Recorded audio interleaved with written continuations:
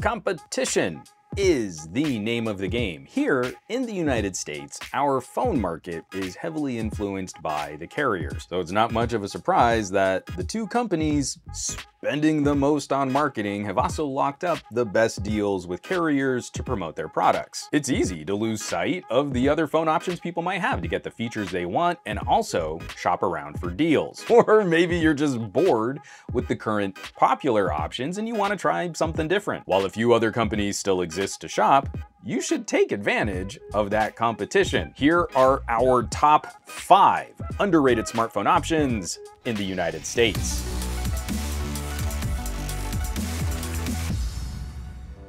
And while you're shopping a deal on your next phone, we hope you'll keep up with all the work here on reviews.org. Hit those subscribe options down below, follow us around the socials, and check in on our home site, reviews.org. We've got a great team making you some really cool stuff and hopefully saving you some cash along the way. Here's the deal.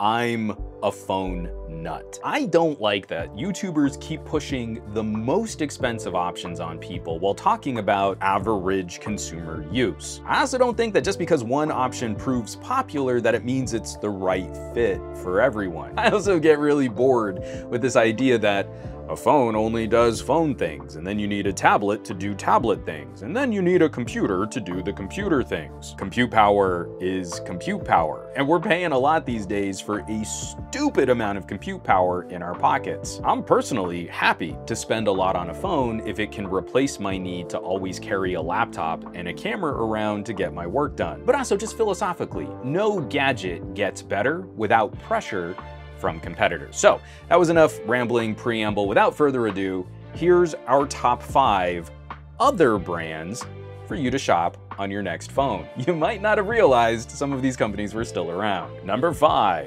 TCL. Now, TCL might not be known to many folks outright for phones. They have a great reputation for TVs. This company has worked as an ODM, an original device manufacturer, building phones for other labels, but recently they've started badging their own entry-level and mid-ranger phones. You'll see them a lot, often as the low-cost or free phone options on carriers. The company's overall vibe, solid daily driver performance, very good screens and multimedia features, they're a television company, and some useful lifestyle perks. At the time this video was shot, they were offering some of the best bang-for-buck pricing on 5G capable phones. Number 4, one of the most respected names in consumer electronics, Sony. Not only do they still make phones, they make some of the best enthusiast devices for media fans and photographers. Now, we are talking about premium priced gadgets. They're regularly some of the most expensive phones you can find, but an Xperia carries a terrific balance of bleeding edge technology while still retaining lifestyle features like headphone jacks and memory card expansion. The Xperia team now works very closely with the Sony mirrorless camera division, and their phones shoot photos and videos very similarly to the Sony Alpha cameras. They still have the 2-stage shutter button on the phone. It feels a lot like a camera. You're not gonna find these in carrier stores, but Sony still sells directly to the USA. You can find them on B&H. So if you do some shopping where people go to buy cameras, you can also find trade-in deals and combos with the excellent Sony earbuds and Sony headphones. Xperias are easily the most unique phones sold today, which might turn some folks off for being less familiar, but Sony's are absolute champs when it comes to performance. Number 3, once the darling of budget enthusiasts, OnePlus has grown into a well-rounded brand offering phones at a variety of price points. The OnePlus Nord is a solid lineup of budget options, while the proper flagship phones compete extremely well against similarly priced Samsungs and Apples. Better than just offering a comparable phone at a slightly lower price, OnePluses are carrying more advanced and enthusiast features. Great cameras, good gaming performance, and some of the fastest charging available in North America. Brief example, take a OnePlus 10 Pro against a Galaxy S22 Plus, and the OnePlus is gonna have a better screen,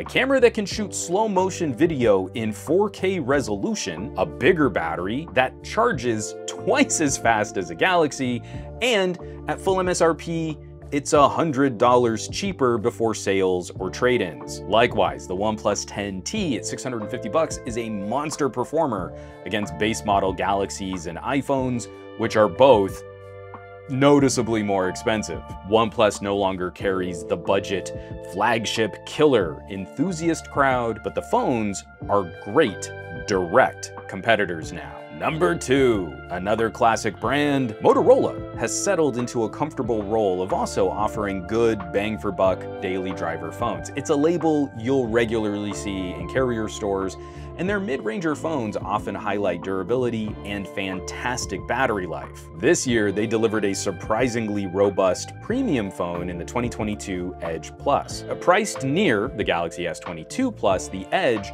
one of the most powerful phones of the year, has support for a proper stylus pen, faster charging, the best desktop mode of the year in Ready 4, and 512 gigabytes of storage, often found for $100 less than the 128 gig comparable Samsung. That Samsung with much slower charging and obviously lacking active pen stylus support. Moto's parent company, Lenovo, has been releasing new folding phones and an Edge Ultra in China, but given the structure of the market here in the United States, it's unclear, probably unlikely if we'll ever get those phones here, which is really a shame. Moto is maintaining their business-grade reputation, making some of the best productivity phones available. Wrapping up our list, Google gets a nod for the Pixel. Now, Android can be a bit scattered, different manufacturers, different bits of software, but you can get hardware. You can get a phone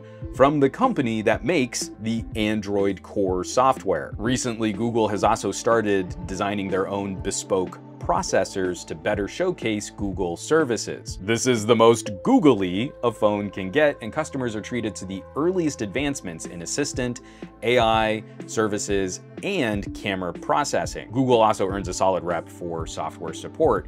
When new updates are out, older Pixels get those updates relatively fast compared to newer phones, and especially compared to older competing devices. More than just bug fixes or putting a new number at the end of an Android OS update, Google delivers new features to phones by way of their Pixel drops. Of all the companies making phones right now, I actually do think Google has earned the best reputation for improving the performance of older phones over time. This is my top recommendation for folks interested in the easiest auto HDR camera tech, and the call screening and hold features turn a smartphone into a shockingly smart personal assistant. The Pixels have been getting real good, and it's also just nice to see Google putting just a bit more effort into marketing these phones. And just because we put this list together doesn't mean other phone brands are less gooder. It's hard for consumers to get better information on other labels the way Americans often shop phones through their carrier. Not every company can spend $10 billion a year just marketing their brand. ZTE delivered an ultra-tier device on a much more reasonable budget. And that Axon 40 has one of the coolest tricks you'll ever see on a front screen where you can't see the selfie camera. Kyocera continues to make great rugged workhorse devices still manufactured in Japan. This little label Unihertz making keyboard phones for people who want the best tactile communication and messaging experience. And folks can shop some powerhouse gaming hardware from Asus, Black Shark, or Red Magic. The fun for me, I think the fun of comparison shopping, shopping around like this, is seeing the variety of options and realizing a phone isn't just one thing. Like laptops, there are streamlined communicators, productivity solutions, content creators, and multimedia or gaming devices. Instead of thinking about a phone that just does the phone things, I think you get a better experience when you think about your pocket computer like the little power bar graphs on the back of a Transformers box. Every phone carries different pros and cons, and there really isn't one winner phone that everyone will just broadly like. Smartphones are already commodity products. It's not a disruptive technology anymore, it's the established technology that probably needs a little outside disruption. If you're spending a lot on a phone, I believe that phone should do a lot. The modern smartphone can genuinely displace other computers and cameras that cost even more when you're looking at working on the go. If your needs aren't that intense, a reasonably priced mid-ranger is going to deliver great daily driver performance. It's still gonna be overkill powerful for messaging and social media. It's gonna have solid cameras, and best of all, because it's not running the most powerful processors and graphics chips in the phone,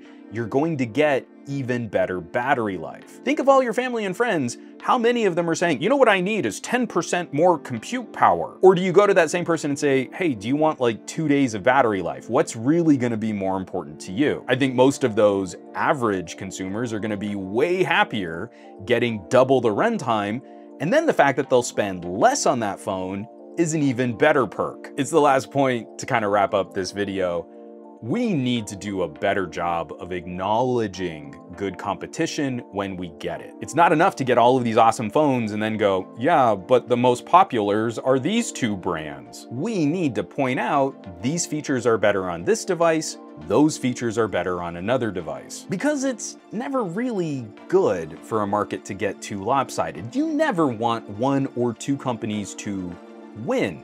That has almost universally been bad for consumers whenever it happens. We're seeing phones launched internationally with exciting new features, radical new hardware, incredible new cameras, and almost none of those phones are gonna get sent here. The United States is slipping as a market for bleeding edge consumer phone tech. A lot of those companies are breaking sales records while completely ignoring North America. When we can, I think it's important to vote with our wallets and find those opportunities where we can kind of shake up the current carrier market. It takes a bit more effort, it takes a little more research, but it's really fun when you nail the vibe and you get exactly the right gadget for your needs. And of course, we want to hear from you. Have I missed any alternative phone brands? Is there a company outside the mainstream that you enjoy? Drop us the tastiest of hot takes down below. As always, thanks so much for watching, for sharing these videos, and subscribing to the channel. For Reviews.org, I'm Juan Carlos Bagnell, aka Some Gadget Guy, and I will catch you all on the next video.